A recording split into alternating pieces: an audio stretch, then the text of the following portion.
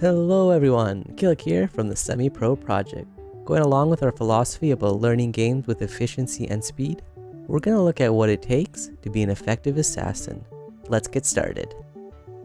Many of the assassins in Heroes of the Storm share common game philosophy and strategy, but not all of them. To truly be good at all the assassins the game currently has to offer, you need to be flexible and diverse in your playstyle.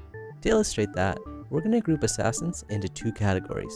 Assassins who do sustained amounts of damage at a constant rate, that we'll call sustained DPS, and assassins who do large volumes of damage very quickly, but need a few seconds to recharge, that we'll call burst DPS. Let's dive deeper to give you guys a good idea of what I'm talking about. Sustained DPS assassins are heroes that are able to output a lot of damage at a constant rate, but they need time and strong positioning to be able to do so. We're looking at heroes like Sergeant Hammer, Illidan, or Raynor, who do most of their damage through auto attacks. This means it takes a longer amount of time to kill an opponent from full HP, but will result in more overall damage the longer the teamfight goes on. While a burst DPS will do most, if not all their damage in the first second or two. Examples being heroes like Jaina, Zeratul, or Nova. It's important to be able to distinguish between these heroes, as the way you play them has subtle differences. So now that we understand that, let's dive deeper into their gameplay philosophy, starting with burst DPS.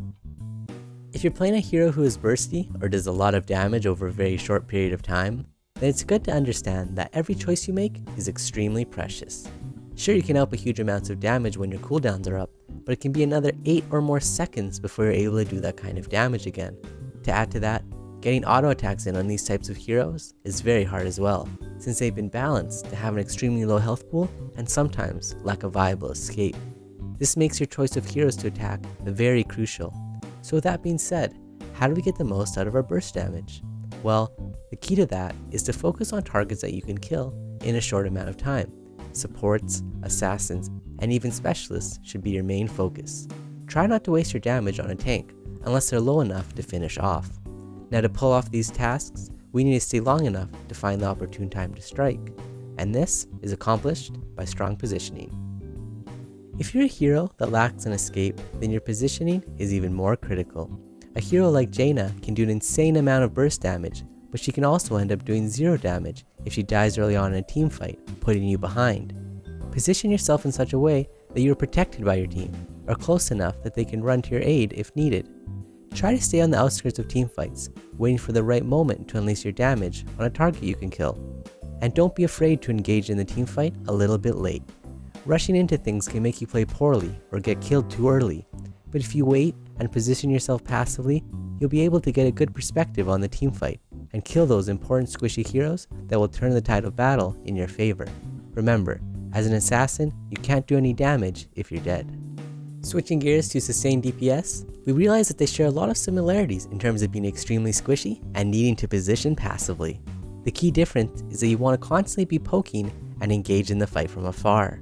Playing a hero like Vala or Tychus or Raynor means you have a strong auto attack at your disposal, so try and make the most of it. Sit on the outskirts of a teamfight and poke the enemy down.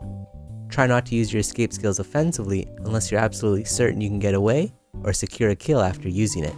And here's a little tip. If a tank or other assassin has gotten the jump on you, sometimes running further away from the teamfight can isolate you and ensure your death. So consider running toward your tank. If they play properly, they may be able to shake off your attacker and keep you alive. At this point, we have a good idea of how we should be positioned in teamfights and who we should be attacking. So what are other ways we can prove valuable to our team? Well, since we do the most damage on our team, we're usually also the most effective heroes at killing mercenary camps. Take it upon yourself to grab them or instigate them. But remember, don't sacrifice the XP soaking of a lane to grab a mercenary camp early on. Only grab a mercenary camp if you have someone in each lane before level 10. Otherwise, you'll put your team at a level disadvantage and have trouble with teamfights as the game progresses. Ask yourself the following questions before you grab a mercenary camp.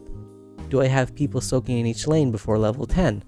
Will we push with this camp, or will it push on its own while we grab an objective? Is the enemy team out of position where we can steal this camp without any resistance? And finally, is the enemy team down a hero or two where we know they won't be able to contest us? Another thing most assassins are good at is clearing creep waves, except for poor Nova. Try to take it upon yourself to clear creep waves whenever you can. This will ensure that your creeps stay on the enemy's side of the map and are always near their base. Essentially, if your creeps are always near their base, this means that you can easily take turrets or a fort after a successful engagement with the support of your creep wave.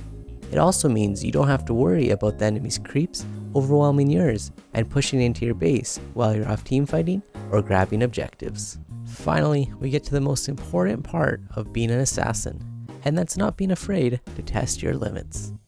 As an assassin player, you'll never truly understand the right way to position yourself or deal as much damage as you can without putting yourself into unfamiliar situations. Illidan really comes to mind when trying to express this point. He's a hero that heavily relies on a deep understanding of his playstyle to be effective. Try going in really hard, dealing a lot of damage, and pushing yourself into the enemy team. Pull back a little each time if you find yourself dying a lot. After a while, you'll start to understand the limits at which you're most efficient. With all this in mind, and a little practice and patience, you'll be a great assassin in no time. Let's sum up the key points. Number 1. Be able to distinguish between the different playstyles of assassins. Are you most effective auto-attacking from afar and getting your damage in that way? Or do you rely on bursting the enemy down with a couple strong spells? Number 2.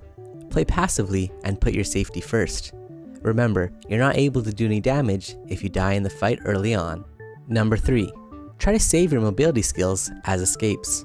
It's still okay to use it offensively, but only if you're certain it will lock in a kill or that you won't be putting yourself into harm's way. Number 4. Be the one who takes merc camps and know when the proper time is to grab them. Having to leave a lane open before level 10 is not advisable and can put you behind, so always keep that in mind. Number 5. Clear creep waves whenever you can. This will give you map control and put your team in a good position if you ever get a favorable trade off a team fight. Finally, don't be afraid to push yourself, even if it means dying. This will help you learn your hero's limits and make you a better player overall. Just keep in mind how and why you died so you can learn from it. Instead of getting frustrated, if you treat it as a learning experience, you will improve in no time.